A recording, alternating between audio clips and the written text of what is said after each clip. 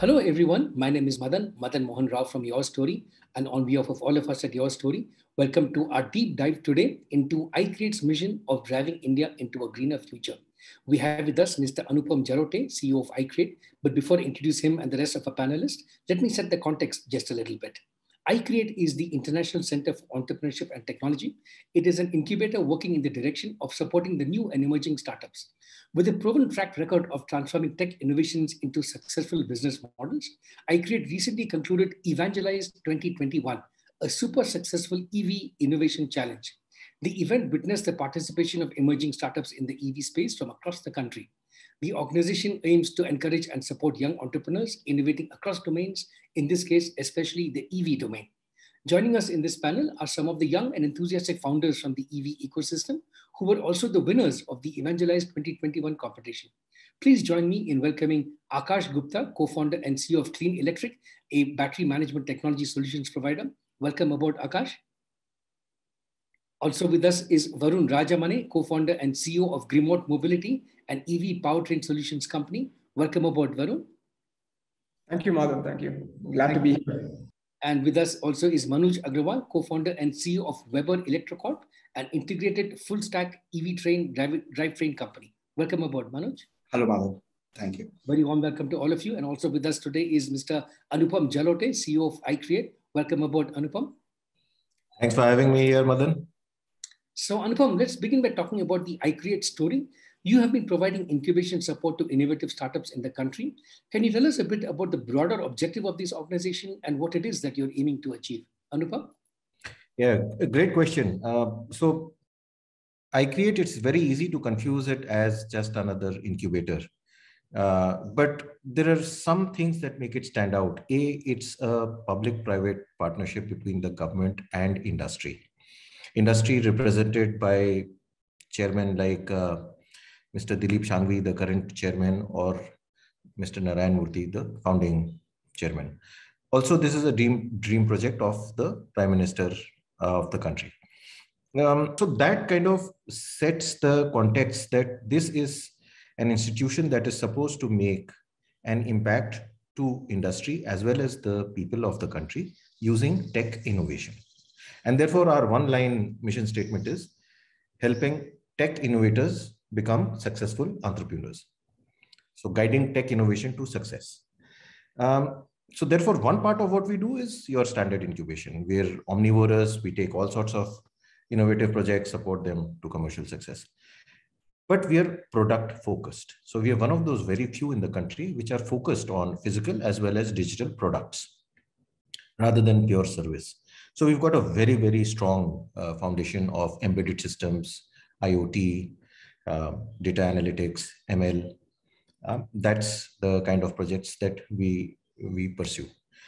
The other bit is something that I call strategic innovation. Can you consciously seek out innovation that solves core problems of the country? And that led us to focusing on clean tech and specifically EVs at this point in time. And then we'll move more into clean tech later and fintech later. So that's a little bit about iCreate. We're on a 40-acre world-class campus just outside of Ahmedabad. It's a beautiful place. You must come and visit us. You'll love it here. And it buzzes because we've got labs, we've got hostels, we've got mentors, guides. So this place buzzes with energy. Thanks so much, Anupam. You just mentioned EVs a while ago. So given that EVs are a huge focus at iCreate, what is your outlook for the EV industry in India? For example, what are some of the key opportunities and challenges that you as an institute are looking to address? Anupam? So it doesn't need me to inform you that EVs are rocking in the country. There's more demand than supply. People have realized that EVs are a good thing to start cutting into their lives. At iCreate, our focus is very, very simple. We want to focus on what we call SET, small electric transport, which means two-wheelers, three-wheelers, or small four-wheelers. Small. So your motor capacity would be 5 kilowatt hour ambient or 10 kilowatt peak. India is the largest manufacturer and exporter of normal two vehicles. Between Hero and Bajaj, we're the largest manufacturers and exporters. what will it take for us to become number one in EVs, small EVs, right? That is strategic innovation. That's what drives us at iCreate. Number one, every electric vehicle needs to have a motor. Motors need magnets. To give power to the magnet, you need a rare earth element called neodymium. Most of it comes from China. So like it or not, you're locked into China as a supplier of your motors. So therefore, we're pursuing a very specific program to create powertrains, motors, and controllers that don't use magnets. Now, the other bit, the other big picture bit is, what do we need to do to increase the efficiency of small electric vehicles by up to 25%? So we focus on subcomponents, the motors and the controllers, which Manoj is already into, batteries and battery management systems. And Varun has a very interesting motor story of his own. Manoj does both. And Akash does the other bit, which is fast charging batteries. So our focus is create a big supply line of innovators and small and large medium businesses that are making the components so that India becomes the knowledge leader and knowledge exporter rather than knowledge importer. So our mission statement is to create a platform, open standard platform, so that anybody can jump onto it. You make motors, I make battery management system, I make wiring harnesses. Everything's got to be waterproof, right? So we put all of that together in an open source platform and take India to global leadership in small electric vehicles. Thanks, Anupam. That's a very compelling vision and mission indeed. Now let's hear about our startups in the audience now. I'd like to ask Akash, Varun, and Manoj a little bit about their company and what kind of impact they're looking to make in the EV system. Let's start off with you now, Akash. Tell us a little bit about your company and how you hope to change the whole EV ecosystem. Go ahead. Thanks, Madan. A pleasure being here on your story. And so our company is more focused towards energy storage technology innovation. And when we talk about electric vehicles, we are having electric vehicles which are 3-4 times more efficient because of a highly efficient motor we have in the powertrain. But if we are looking at the energy storage space, which is basically the fuel in the vehicle, it's still an inconvenient experience these days. You have to wait 4 hours to get your vehicle charged, and then you have an issue of degradation, and you don't know in 2 years' time your battery is running out of juice, and you need a battery replacement, which costs around 40-50% of the overall vehicle cost. And then we are every other week we are seeing fires in the battery packs in the two-wheeler space, and which is not heartening to see, and which leads to catastrophic failures. So these are some of the key challenges which Clean Electric is trying to address with our proprietary technology. It's based on a novel method, which is immersion cooling, and we are able to fast charge the battery packs in less than an hour, and we are able to get a 10-year battery life out of a battery pack. And because it is submerged in a non-flammable liquid, it does not catch fire. So these are the 3 key problems which we are trying to address with our technology. And we are commercializing our 1 hour technology, which is 4 times faster than what current EV industry is at. And we are building and fine-tuning the 10-minute charging technology, which is going to change the overall EV experience and will help India to transition to an all-electric future. That is what we are doing at Clean Electric. That's a great story. Thanks, Akash. How about you, Manoj? In your case, what's your startup up to and what do you plan to achieve? So at Weber, we are building a full stack integrated drivetrain, which has battery management system, motor controller, and a battery charger, all integrated, talking to each other and working together as a whole unit. So right now, Weber has taken such a holistic approach of this whole ecosystem building of everything electrical of an electric vehicle.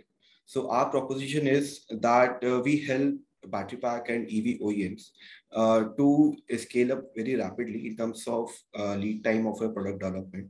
We bring our unique electrical and software engineering skills. We partner with them with their mechanical integration skills and help them deliver great EVs very quickly and very reliably. So right now, complete electrical ecosystem in India for EVs is completely dependent on China.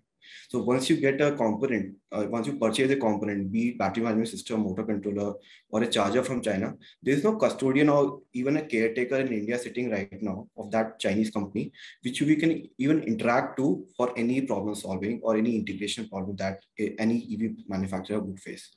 So we sit here right now in India with a hardware and software developed right from scratch in all the EV subsystems, and all talking to each other, build together as a whole.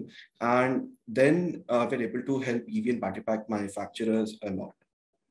Yeah. Thanks, Manoj. And how about you, Varun? What is your story and what are you planning to achieve in your space, Varun? So yeah, Gramott's a 2-year-old company. We started off, initially with a few import substitution products. But before that, I have a story of my own. I'm a passionate cyclist. I live, and the weather's good. So I typically, like my entire school life, I cycled to school, and then like anywhere I had to meet friends, I cycled. So I personally believe that this last mile, from your metro to connecting to your office or home, like you can fulfill it by small vehicles, like bicycles or rickshaws, whatever it may be. That's why at Gramott, like we are focusing on small vehicles. So we focus on low voltage powertrains, motors and motor controllers. The more primary sector we cater to is the bicycle and the e-rickshaw and two-wheeler market. So that's what we do. And we have some particular innovations which we have done in each of these spaces, where we have reduced the magnet content and increased the overall efficiency of these motors to give more value for money, which is what is important in the Indian context. And that's what we're plan to achieve in Gramott. Thanks, Varun, Akash, Manoj, for setting the stage with what your startups are doing. I got a few questions specific to each one of you now. I'm going to start off with Akash. Akash, you operate in this space of battery technology. Can you elaborate a bit on some of the technology that you're using? What are some of the challenges you face and how you expect to overcome these challenges? Akash? Yes.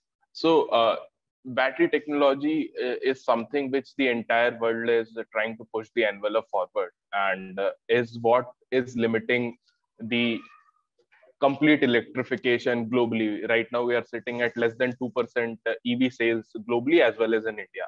So people are trying to make it safe. People are trying to make it long lasting. People are trying to make it fast charge so that you get a similar refueling experience with that of ICE, refueling in 5-10 minutes, and then you are ready to go for your own needs.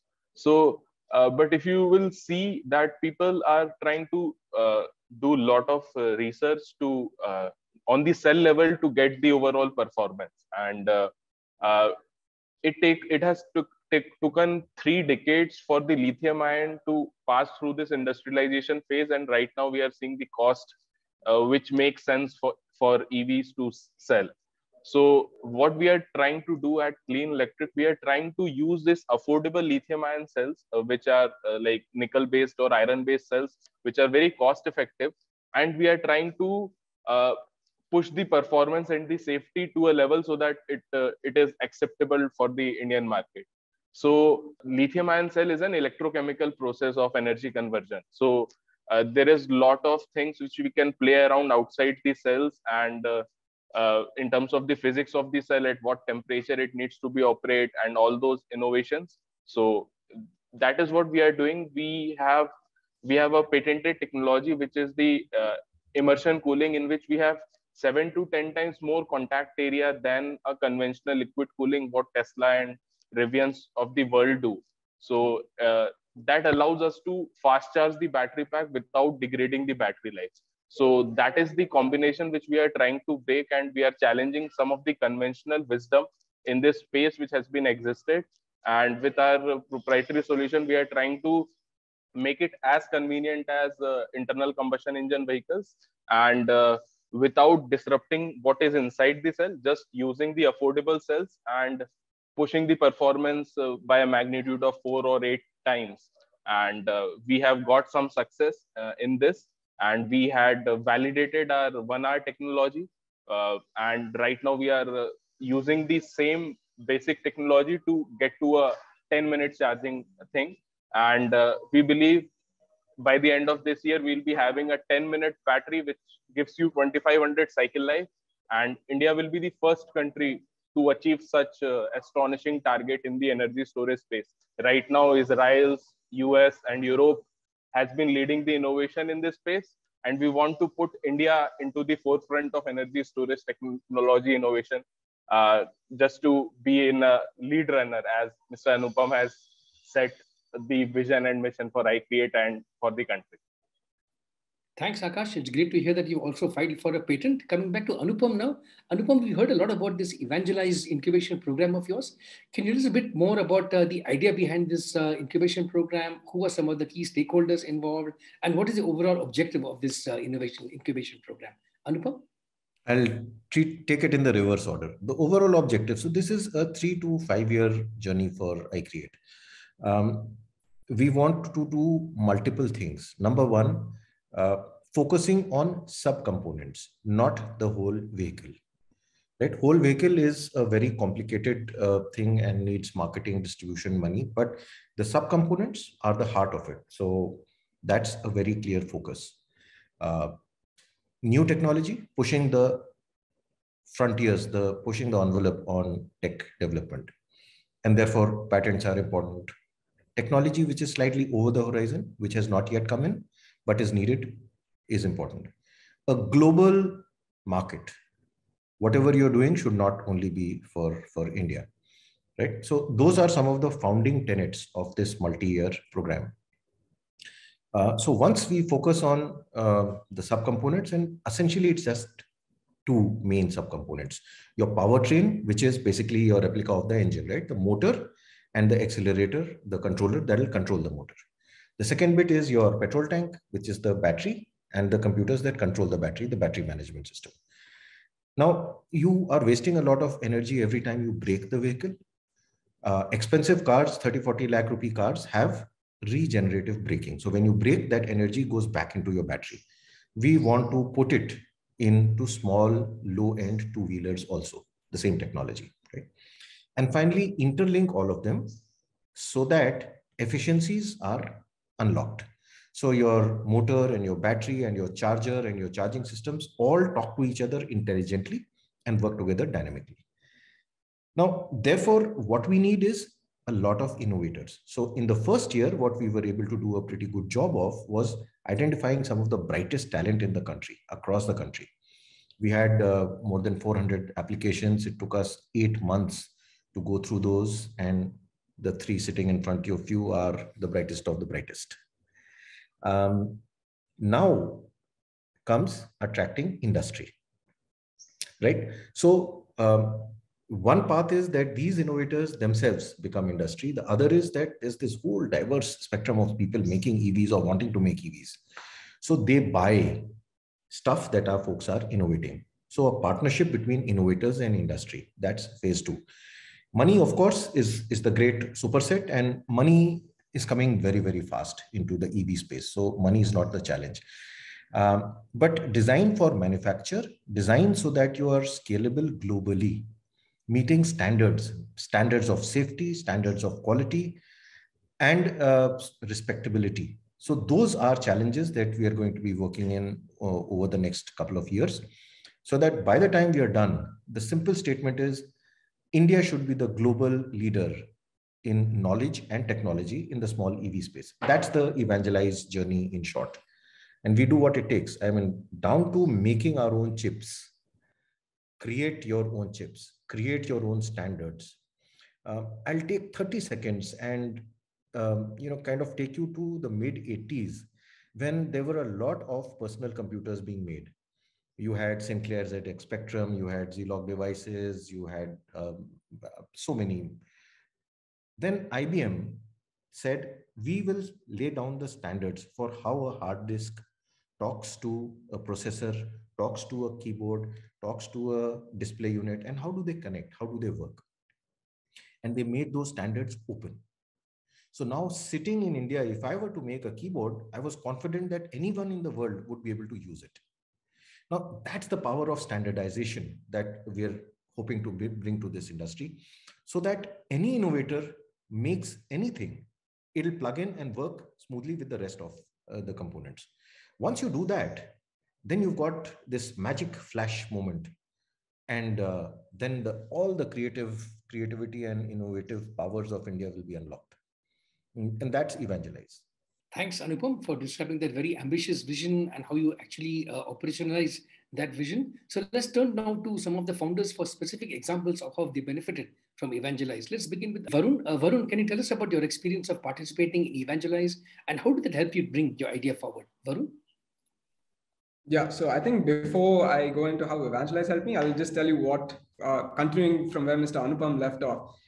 So our particular product, we brought regenerative braking to bicycle sector, which has, as far as I'm aware, never been done in the world before. So if any one of you have ever ridden an electric car or an electric scooter which has regenerative braking, you know when you go downhill, you can typically recover a bit of energy. And we are bringing that to bicycles. So like, let's say if someone, and this particular innovation, right, it's very useful for cargo bicycles, which is very, which is highly used in Europe. So the weight of these bicycles are typically on the higher end, somewhere around 150, 200 kgs. So your DHL, FedEx, almost all your big freight logistics companies are already using cargo bikes to make deliveries. And that's where we think this innovation is going to take a foot. So basically our innovation, we have managed to develop a motor which is lower cost because we've eliminated some components. We've used lesser materials. Like overall, like it's 300 grams lesser raw material in terms of aluminum steel. So it's more sustainable, like lesser mining required, a lot of recycling can be done. And at the end of the day, it still provides more range, like we still provide 4 to 5% more range to the end customer. So it makes financial sense as well for them. In terms of iCreate, I think the best part about iCreate has been the other companies that we have gotten to partner with. So actually now we are doing, we've partnered with an iCreate incubated company which manufactures bicycles, and we're trying out these motors with them, and I believe that, all of us being startups, like we need to collaborate in order to beat the giants who have a lot of funding and backing behind them. It's only that we work together and capture this market. And I think that's the best part about being part of iCreate and taking part in EVangelise. Gremot has been a bootstrapped company for the past 2 years, and I was actually going to remain bootstrapped for the rest of however I was going to. But the reason I took part in iCreate was I think they can provide something to me which can help me go international. Like till now I've been more of a linear growth person, and that's iCreate has helped me think exponentially. So I think that's the biggest benefit of iCreate and EVangelise as such. Yeah. So thanks, Varun. That's a great message. Think exponential, go exponential. Let's turn to Manuj now. Manuj, in your case, what kind of assistance have you received from iCreate and how important is scale in your journey? Manuj? So first of all, participating in EVangelise has brought us a lot of humility in our approach, because we have been able to engage with iCreate, with the mentors, engage with the peer startups which participated in EVangelise. So we actually got to see a lot of things, what has been happening in the EV space. We even got to interact with industry leaders and actually saw problems firsthand and incorporate them in our products. And second is we have been able to bring a lot of credibility in Weber, like being vetted by iCreate teams and fellow participants. So that has given us a lot of limelight and a lot of credibility that people are able to trust us now. Our customers are able to trust, and we have seen a lot of traction after EVangelise. And talking about how important it is to scale up, I still think there's a lot of first mover advantage still. Even if you want to replace Chinese components in India, and we want to be associated with as many EV and battery pack manufacturers, and build a lot of trust in us, because our products are designed in that way, because that we even promise 10 times reliability and a lot of agile features in our systems, that this is very important that we scale up very rapidly, so that we become a top tier 1 supplier to Indian EV ecosystem. At the same time, we have to even manage the chip crisis which has been going on. So that's why we have been partnering with semiconductor ecosystem, so that we're able to navigate this challenge for next couple of years for the time this crisis would be there. Thanks, Manoj. I'd like to ask each of you my last concluding question now. First of all, of course, congrats for having won this grand challenge. I'd like to ask you now, each of you, what are some of your next steps in your journey ahead, and how will you take your innovation to the market? How long before someone like me can access some of your innovations? Let's start with you, Akash. Yeah, sure. So basically, as I mentioned earlier, like we have two set of technology. One is the 1 hour charging, under 1 hour charging, and the second is the 10 minutes charging. So we are starting with the commercialization of this 1 hour charging battery technology in the two-wheeler, three-wheeler, and the commercial vehicle space in India. And we are starting with some of the pilots with the renowned OEMs in the two-wheeler and three-wheeler space. And in the next 4 to 6 months, our products will be out on the field in the two-wheeler and three-wheeler customers, some of the key anchor customers, which we are right now in doing the pilot with. And we'll be starting a small batch production of 600 battery packs a month in the next 6 months. And beyond that, we will be scaling the business into like 200-300 megawatt hour of battery packs by the end of next year. So we are in discussion with some of the tier 1 venture capital firms in India to raise a seed institutional round to get through the next phase of growth as we speak. That's great, Akash. Good to hear you moving close towards your targets. In your case, Varun, what are some of your next steps and how do you plan to take your innovation out there into the market, Varun? So being in the bicycle space, we're ready to go today. So if you come up to me with a bicycle now and you want to try out our new regenerative motor system, we can immediately give it to you. So we are partnered with one bicycle shop in Bangalore where we are actively converting regular bicycles, as well as if you have an e-bike and you want to move to a regenerative system, we can convert it from today itself. Yeah, but in terms of B2B mass sales, so we have trials going on with 5 to 6 customers, and we have a small batch. We have orders coming in from April onwards, which we are fulfilling. So our line is already set up. Our factory is ready to go and we're ready to produce about 2,000 numbers per month in terms of capacity. Yeah. That's great, Varun. Looks like 2022 is off to a great start for you already. How about you? In your case, Manoj, what are your plans, targets for the year, I guess, and how you plan to bring the innovation to the market? Happily, we have been vetted by most of our customers, which are renowned battery pack manufacturers and two-wheeler manufacturers now. And we have also started to get orders from one top tier 1 battery pack manufacturer who's supplying to a very renowned EV two-wheeler manufacturer. So we are already getting a traction, and now we're at a stage that we're raising a round along with iCreate so that we can rapidly scale up to a level that we would be there in most of the EVs, two-wheeler and three-wheeler in India right now. Thanks, Manoj. It's great to hear how much traction our young startups here have already. To wrap up now, I'd like to ask Anupam. Anupam, how well do you think EV startups are doing today in India? What are some of the steps that we as India need to do to boost our startup ecosystem and reduce dependencies on global EV markets? Anupam. Great question. Definitely not an easy one to answer, because off the cuff, because of the boil in the market, you see so much vitality, right? You've got people launching new vehicles by the day. You also keep hearing those terrible stories of chip shortages, semiconductor shortages, and long supply times. So today we've got a problem of massive demand and not enough capacity to make it. And if you were to ask for two-wheeler, four-wheeler today, I mean, it's definitely going to stress the system to be able to meet it. Now, to catch that, there's a lot of startups which are also starting up to meet that demand.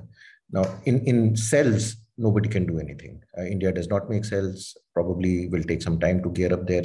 So you import the cells, but after that, things are beginning to fall into place. Now we see in the battery management and the charging infra space, a lot of dynamic work happening. There are people who are setting up charging stations on highways inside cities. They're taking a gamble, they're investing their own money or investors' money and starting to create capacities. Those are very positive signs. Because if you don't have a petrol station, why buy a petrol car, right?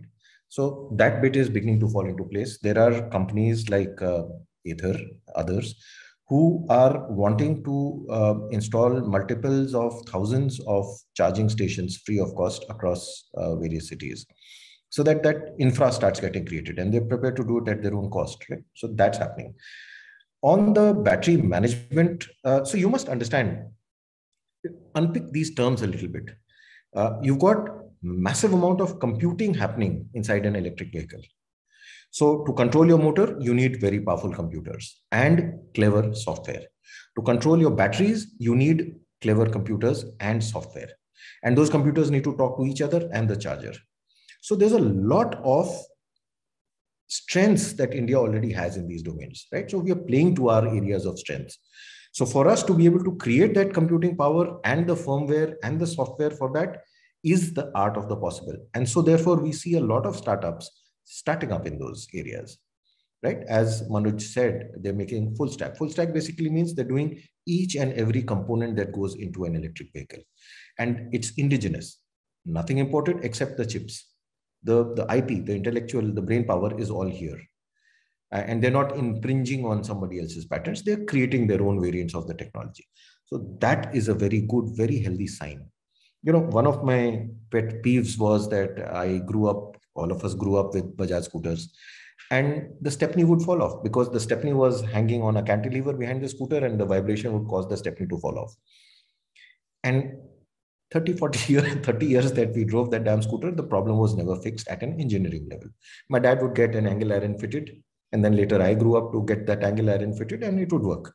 But engineering solutions for that were not created. In the EV space, it's different. Engineering solutions are being created for the EVs of the future in India.